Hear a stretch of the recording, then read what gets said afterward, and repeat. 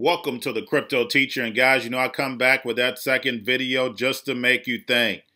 And basically we have the Panthers, Carolina Panthers, are going to be testing a UV light that is basically a killing robot for the C word.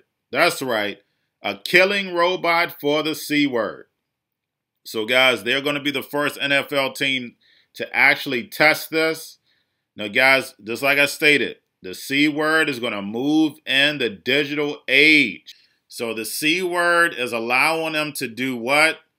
Create the crisis where they can do things that they thought they'd never be able to do. They'll be able to get away with it. And we see they're getting away with murder. And that's literally. Now guys, we know all these people are out of work. No talk of stimulus because Trump, what happens? He basically goes into a hospital. All the attention is on Trump. Now, don't forget, it was three people. It was the staffer, it was Trump, and then, of course, Melania, the first lady. So, basically, he stays in office for 3 days. So, that's 3 and 3, which is the power of 33. But, guys, we definitely see the digital economy moving. We have the drones. That's all you hear about is drones, drones, drones now. Now, basically, you'll start hearing about the robots. The automation, of course, algorithms are playing a big piece of our everyday life. Social media, stock market, anything you can imagine, an algorithm is being touched. Now, basically, as far as what the players are concerned, when we're talking about athletes, basically, of course, television is definitely used as a distraction with the C word. They're going to use this.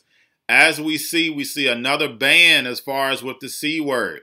So they just want to make sure the visual is there, these masks and all this good stuff, in order to put the fear on the people.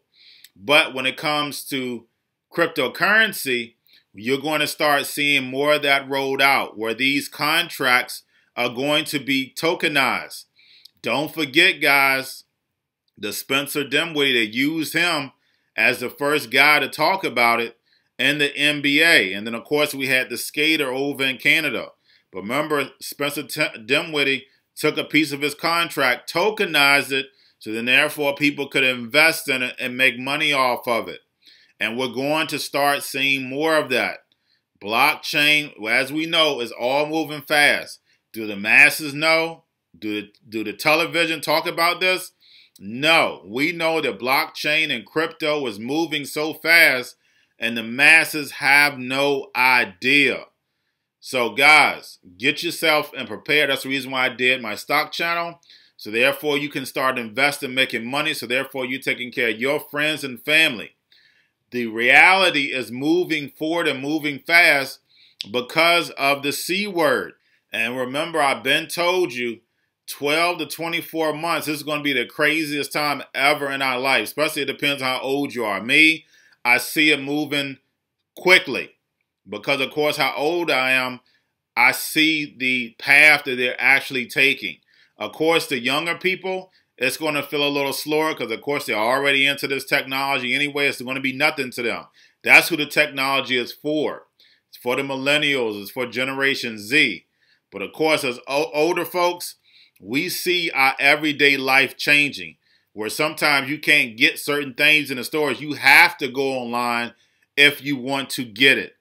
And remember the video that I showed you where you actually will be able to walk into a store and try on that outfit without you trying it on. Virtual reality, guys, is here, is coming. But y'all enjoy the rest of the video. Morris, welcome back. It's good to see you again. Nice to see you. Good morning. It seems like the world has turned upside down since the first time we spoke about this technology. Just remind the viewers what it's centered around. It's essentially, I think it's UV based, right? It is. It's a little bit different kind of UV. You can see it right over here. This is the world's most powerful UV robot, as opposed to being based on mercury lamps that are low intensity. This is pulsed xenon, very high intensity, very powerful, broad spectrum, the fastest robot really on the face of the earth. All right. And so you've had some experience as the football season has kicked off in stadiums, but what's different about the Panthers partnership, and how would you grade the success of it when it's being used at scale so far? So clearly this robot is the leader in healthcare. So we're in more than 700 healthcare facilities around the world. The Panthers really took the step to be the first NFL team to adopt it. They were using it in locker rooms, gymnasiums, weight rooms, meeting rooms, and then public facilities, restrooms, to really try to create the safest environment they could for their patrons who came to the game. As I understand it, there was about 5,500 people at the game yesterday. Really, that's a huge step forward. They're serving as an example for the other NFL teams and, quite frankly, for all professional sports to get the players back playing and to get the fans back watching. Morris, we're seeing what this looks like. It's a little bit like a strobe light. And I understand the focus is really on cleaning surfaces. There's been so much attention recently on the aerosol spread of this. Is there any way to apply this technology to what's in the air and not just what's on surfaces? So, Julia, when the robot goes, we're trying to disinfect all of the surfaces that people are going to come in contact with. It does rotate air through the robot, hence any air that's being rotated through the machine, that will also be disinfected. The best thing that people can do to prevent aerosol transmission of SARS-CoV-2 that causes COVID-19 is to wear their masks, to have social distancing, really follow the CDC guidelines.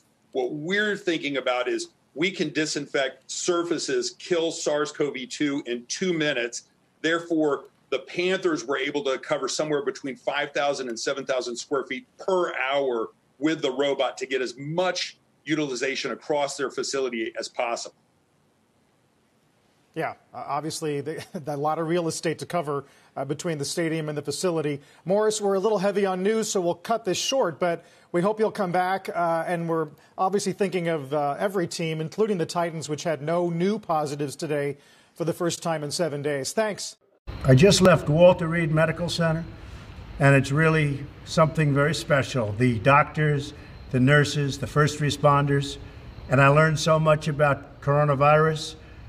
And one thing that's for certain, don't let it dominate you.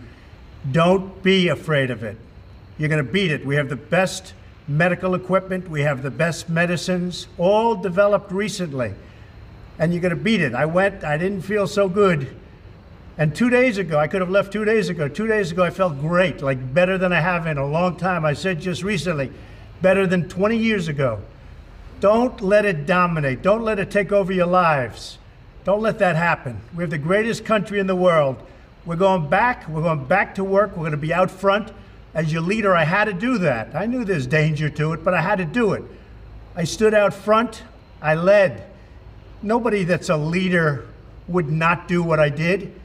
And I know there's a risk, there's a danger, but that's okay. And now I'm better, and maybe I'm immune, I don't know. But don't let it dominate your lives. Get out there, be careful. We have the best medicines in the world, and it all happened very shortly, and they're all getting approved, and the vaccines are coming momentarily. Thank you very much, and Walter Reed, what a group of people. Thank you very much.